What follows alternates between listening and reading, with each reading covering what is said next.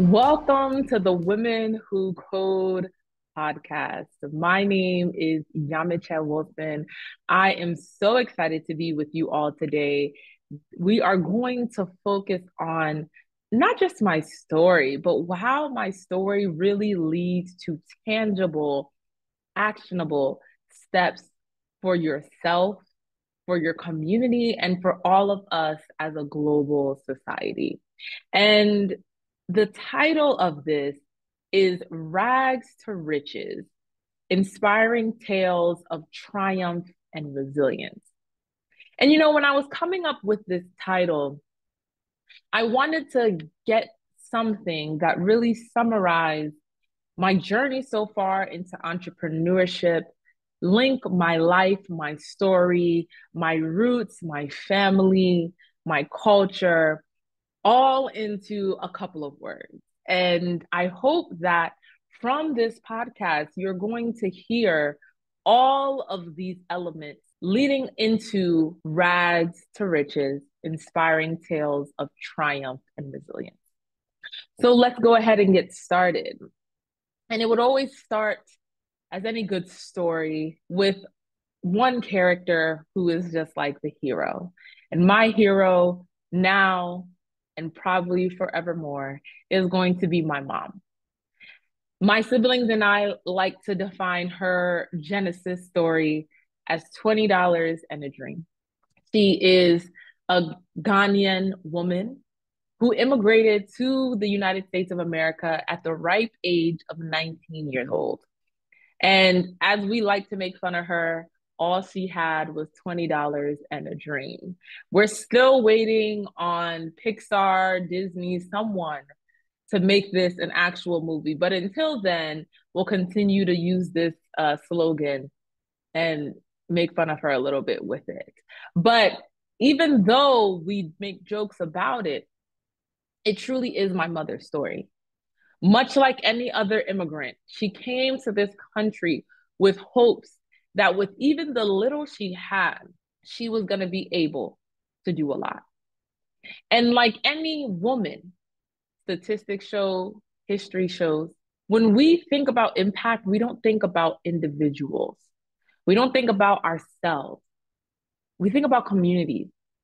We think about large scale impact, whether it be our family, our generations, our local community, our town, our village.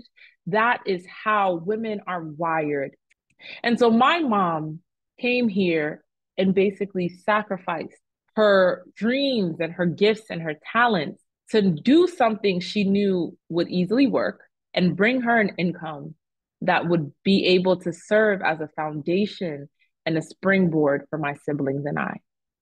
So my mom was a registered nurse for over 30 years, working the graveyard shift, because that's the shift where you get the most money. And that's the shift where she could still see us in the morning and in the afternoons, and she would just have to have someone take care of us at night. And so my mom sacrificed what I see now as a grown human being as her gifts with people, her strong emotional intelligence, her ability to make everyone and anyone feel comfortable and laugh and feel loved, her strong sense of critical thinking, and her ability to be very, very precise in areas of writing, science, math, reading, etc., etc. No one knows all the places my mom could have gone. And sometimes I take the time to think about it. And that's what even pushes me to do the work that I'm doing today. Because when my mom sacrificed all that she could have been to be able to fuel and finance my siblings and I and our dreams, I never forgot that. And growing up, I always held it as a burden on my own shoulder. That if I am standing on the shoulders of my mom, who decided to be the person that not only my siblings and I stand upon, but our entire family stands upon for socioeconomic growth, I had something to do to help other people just as my mom laid down her life to help other people. And so as I went through high school and I was constantly being selected for awards and being selected for academic achievement, I always saw it in alignment with getting to places so that other Black women could get to those places faster. I had this very strong sense of understanding that I learned from my mom that once you blaze a trail, you really make it easy for other people to follow behind you. And though it's not always the sexiest thing to be a trailblazer, even though they try to make it seem sexy, the impact lasts beyond you. And so when I got a full ride to the University of Virginia from the Bill and Melinda Gates Foundation, that was another defining moment for me because now I had no financial ties to getting my education. Funny enough, my friends and I always like to joke that I was one of the few Black students who actually got paid to go to school. Every semester, I would receive a lump sum of money to be able to support my living, my accommodation, et cetera, not only from the Bill and Melinda Gates Foundation, but from the hundreds of thousands of dollars in additional scholarships that I had also earned while in high school. And so I took that as the ability to go far fast. I mean, how many Black girls from Newark, New Jersey do you know are sitting at University of Virginia, one of the top universities in the country at that time? I believe it was like number one or number two public universities in all of America. And you have nothing to pay. You're literally just here to learn. You have all the opportunity to make what was a blank canvas a beautiful work of art. And so I was like, I am not going to take this for granted. And as I did that, I built relationships. I joined organizations. I was the only freshman on the executive board for the Black Student Union at University of Virginia. And I was really maximizing my time at UVA, or so I thought. And I was even able to win the Standout First Year Award for my entire class. And that was really a very strong defining moment as well. Because for me, all I could see was progress. All I could see was continued celebration, awards, and increase all around. From my senior year to the end of my freshman year, I was on cloud nine. And when sophomore year came around, I thought everything was just going to go the same way.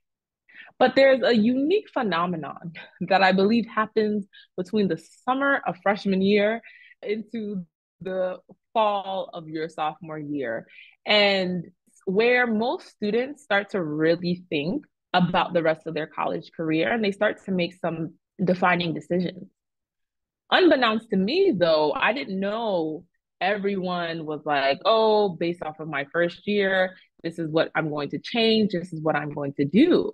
I didn't know that all of the people of color and women of color who were surrounding me as we were all going towards this, finance degree at the time were soon going to come to campus and say they switched their major. And it was really baffling to me how many of us had already began to drop out from what are called STEM majors, engineering, math, science. And so I continued at first. I thought nothing would go wrong. Maybe they just found out that they didn't love it. But I know I want to be in STEM. I know I love math. I know my dad is a math whiz, and this is going to be something that is for me. But as I soon continue to go along in my sophomore year, or as we like to say at UVA, my second year, I also started to see that maybe I don't belong here. And I don't belong here because no one else who looks like me is really here. And the people who do look like me, it doesn't seem like we're flying by. It seems like it is a daily struggle to just want to pursue a major. We're not even in our career yet. And all of these things, I started to register them in my mind as defining moments that told me I wasn't good enough, I wasn't worthy, I couldn't make it in STEM. And some people are like, oh, well, there's role models, there's people who have done it before you. And to that question or to that point, I would ask a question. Name 5 Black women in STEM and don't Google it. And if you're like most of the people that I've spoken to and I've asked that question to, you cannot name me 5 trailblazing Black women in STEM. And it's not because we haven't been there, but we've been hidden. And many of the stories of our success were never written down, they were never vocalized, and they were never shared. And so for a young first generation Ghanaian American low income student at University of Virginia, there wasn't anyone I thought I could look up to or knew about to look up to. And all of that led to what we all now define as imposter syndrome. But when I was going through it, it just seemed like a really good explanation to why I shouldn't be in that room. And so I left. Like every human being who doesn't feel welcomed, doesn't think it's for them, we tend to leave rooms that we should be in, we can be in, and we deserve to be in.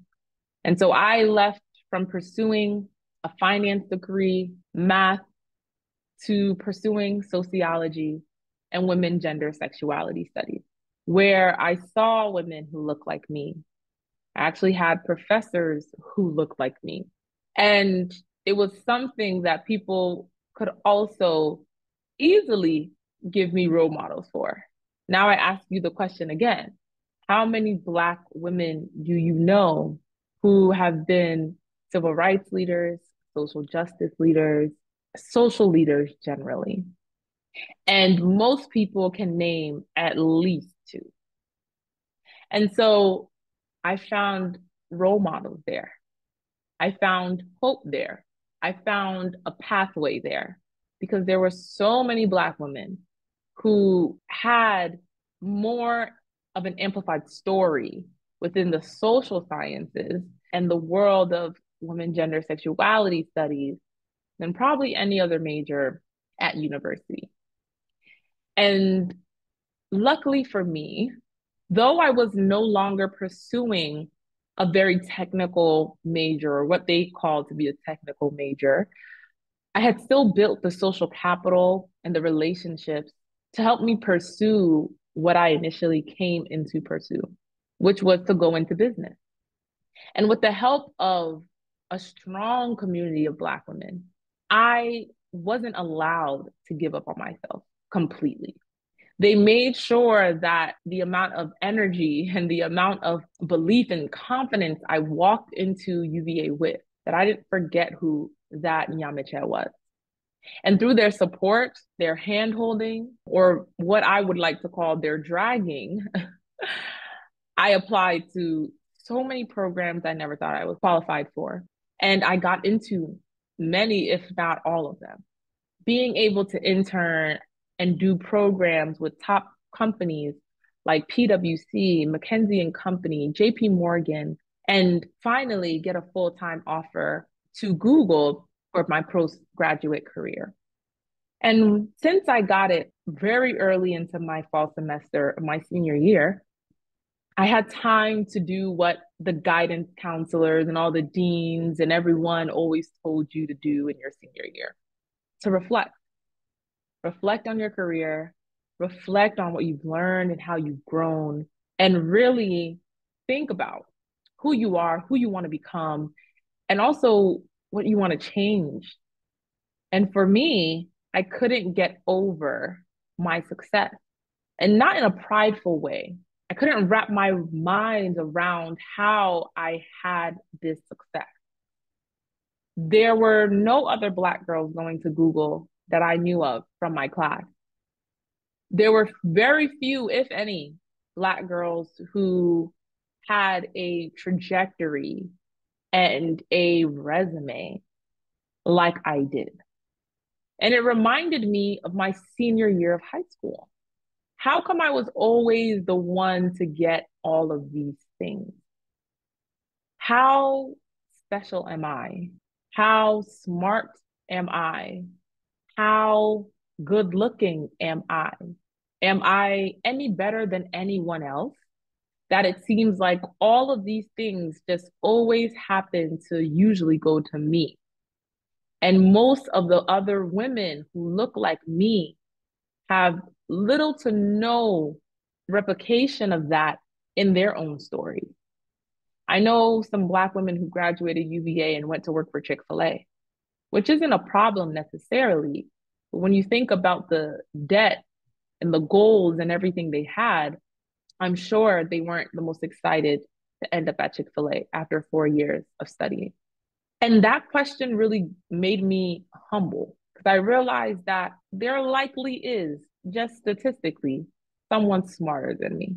There's likely someone who has more grit than me, more passion, more desire. And not only just one person, there are likely a lot of Black women I went to school with at UVA who would have wanted to work at the same companies I did, or at least similar competitors. But there was so few of us. So few of us who had a job, so few of us who actually stayed in a STEM major. And I really started to take my sociology and my women gender studies learning into practice. And I knew that this wasn't an issue about Nyamekye. This wasn't a micro issue. This was a macro issue with many, many, many stories that are felt on a micro level. And I just happened to be one of those stories. And I was lucky and blessed enough to have people around me who made sure I didn't end up like most Black women who drop out of their STEM major by their sophomore year. And if you're wondering how many Black women do that, almost 50%. Almost 50% of Black women drop out of their STEM major by their sophomore year. We're losing almost half of the amount of women who have already indicated interest. We're losing half of those stories, of those innovations, of those hopes, of those dreams, over those capacities. We are losing it. And this is not just a problem on a social level.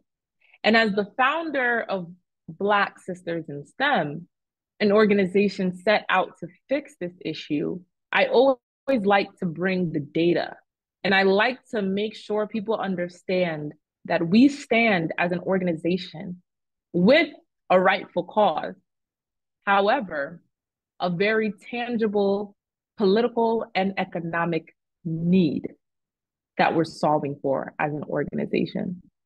So I'm going to give you just a couple of data points for you to think about. Black women have some of the highest indications of declaring a STEM major or actually declaring a STEM major when they get to university. Yet Black women also have some of the highest dropout rates of a STEM major. Black women are students who are likely to be classified as low income students. Low income students in the US, less than 20% of them actually complete any degree within 6 years of starting.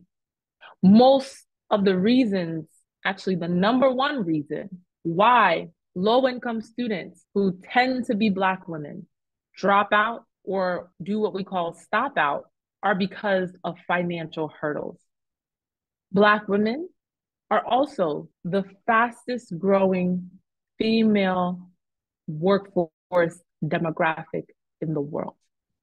And so, as I say some of these statistics, I hope you're starting to see the socioeconomic importance, what I argue to be one of the most powerful levers of change in our next century, economically, politically, and socially, will be Black women.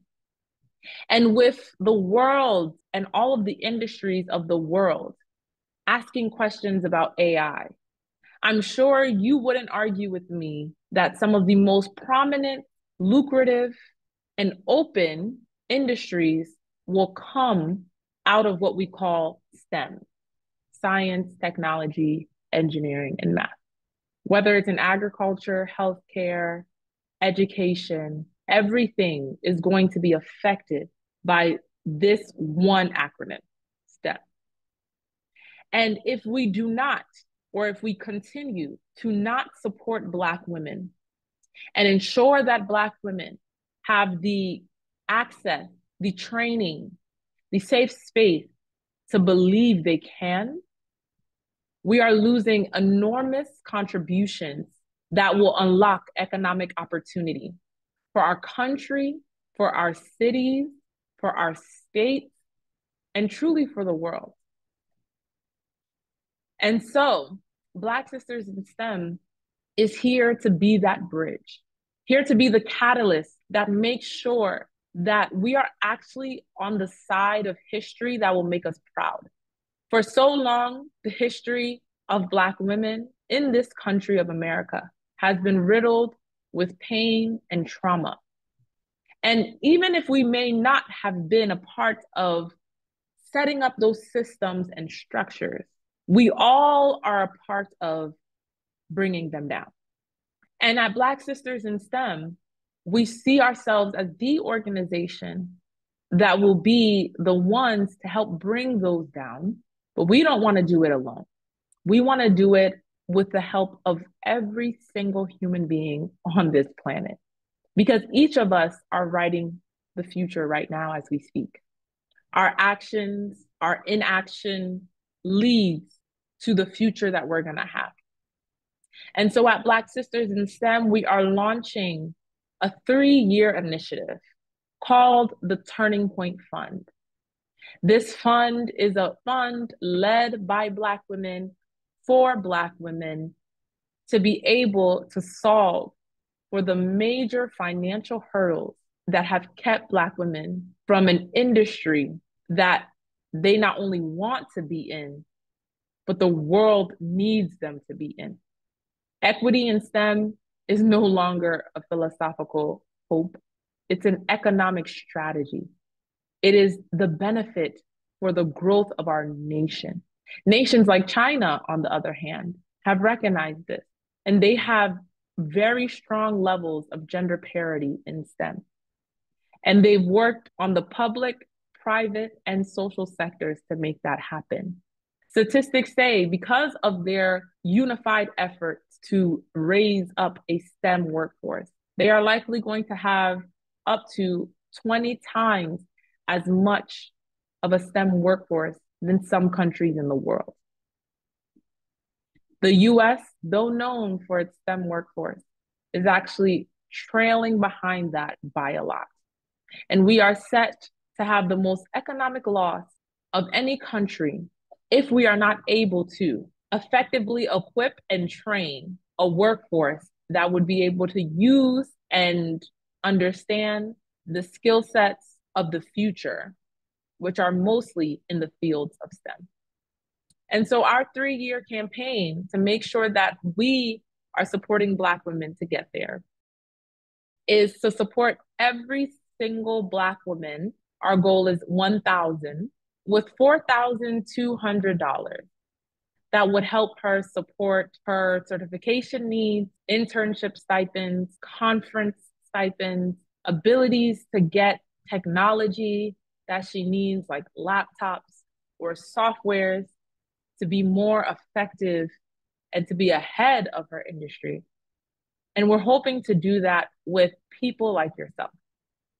And so if you would like to join us to bring forth the dreams and the capacity of a demographic so left behind, hidden, and a lot of times forgotten, you can join us at blacksis.org. where you'll find everything that I just said on a webpage and the ability to be a donor. We're looking to have 300 people commit just $500 one time to be able to raise a huge amount of money to support Black women, support Black futures, and to support economies around the world. And so when we talk about rags to riches, it's really a story of hope. It's a story that we will one day be able to let the talent, the gifts, and the great minds across the world, regardless of skin color, race, gender, have the opportunity to utilize those gifts, those talents, and their great mind without any limits. And I know that whether you have children, nieces, nephews, mentees, that you too want a world where we're defined by what is in our heart and in our mind, and not what we didn't even have a choice around, being our gender and our race and our color. And so I hope you all join us. And this is the Women Who Code podcast with Nyamekye Wilson, founder and CEO of Black Sisters in STEM. And until we meet again, I hope that you will continue to be someone filled with hope and utilize your hope to make the next generation better than how you found your generation. Thank you.